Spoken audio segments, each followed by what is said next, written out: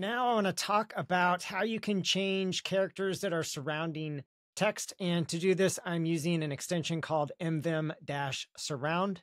Let's just say I wanted to wrap this word in parentheses. I can use the Y key to surround. So I can do Y, and then I need to use S for surround, and then IW to select the word. And then I could use parentheses here to wrap it in parentheses. Notice that it adds some spaces as well. If you don't want that, then undo that. YSIW again, use the closing parenthesis in that case, and it won't add the spaces. Or in other cases, if I want quotes, I can do YSIW and then double quotes, or I could do YSIW and single quotes. And now if I want to surround this with something else, I could do YSIW. That's the inner word. So if I do S here, it actually puts those inside of the quotes. If I wanted those outside of the quotes, I'd need to do YSIW.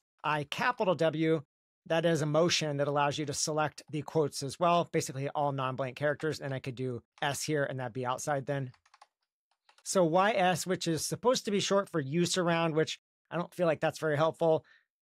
If you want to delete something surrounding text, you can do D and S and then just whatever you want to delete. So single quote here.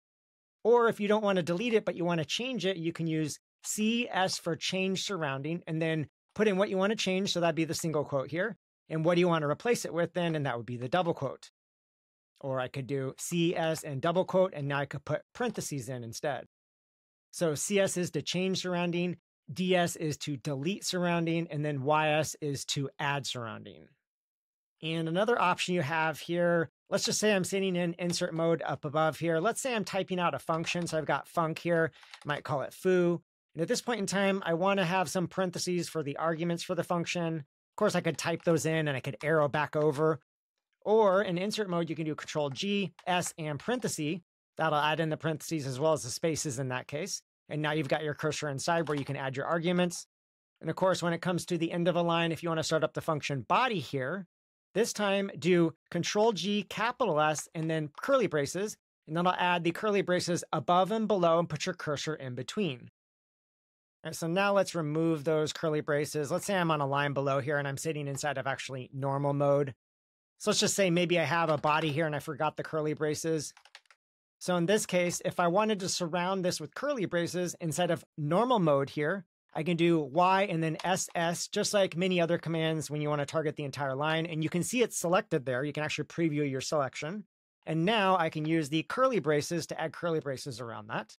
Or let's say I don't want them on the same line, so I can undo that. I can do Y capital S twice, and now I can do curly braces, and you can see it adds one above and one below.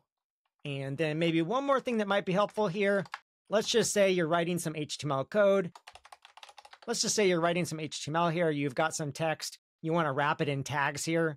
If I do YSS and then I do T, that's actually for an HTML tag. You can see down below, it's asking me for the tag. So I could put in P here for a paragraph tag. You can see it surrounds that then. Or if I undo that, if I wanted to have the paragraph above and below, of course I do Y capital S twice, T, and then I put in P for the tag. Maybe I put in P foo, whatever. You can see it puts it above and below. And of course, if you want to change the tag, now it's just C, S, and then T. You can see it selects the tag there. And then I can put in bar here. And there you go, it replaces it. Right, so I think that's enough for now. If you want to see the extension I'm using here, this is the repo right here. Add this to your configuration. There are a lot of other options for adding in surrounding characters. The combination of characters to make changes or add or delete, they might differ between plugins. That said, some of the basics for YS, CS, and DS, I've seen those common between several different plugins.